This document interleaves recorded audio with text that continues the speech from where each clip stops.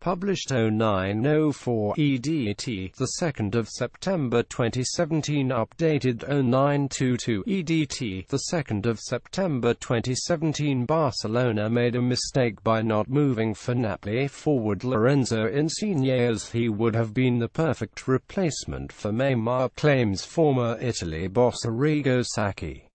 The Spanish club were left scrambling for a big-name replacement after Neymar sealed a £198 million move to Paris Saint-Germain, but put all their efforts into signing Philippe Coutinho from Liverpool.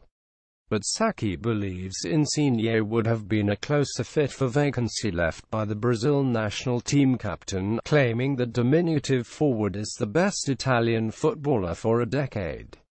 Lorenzo Insigne would have been the perfect replacement for Neymar, claims Arrigo Sacchi. Neymar left a gaping hole in Barcelona's side after leaving to join PSG for £198. Me don't think Barcelona are up to the same standard as Real Madrid, Sacchi told La Gazzetta dello Sport.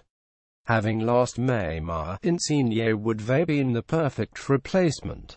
He is the greatest Italian talent in 10 years and has some genial intuition.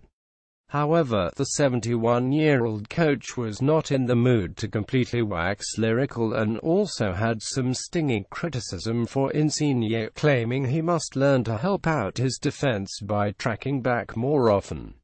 Insigne is the best footballer to come out of Italy in the last decade, Sacchi claimed. Sacchi continued he needs to avoid being sneaky when he isn't in the mood to run. When Dries Mertens and Marek Hamsik block the midfielders who can only go via the right back, he looks back and tries to make preventative blocks instead of trying to snatch the ball.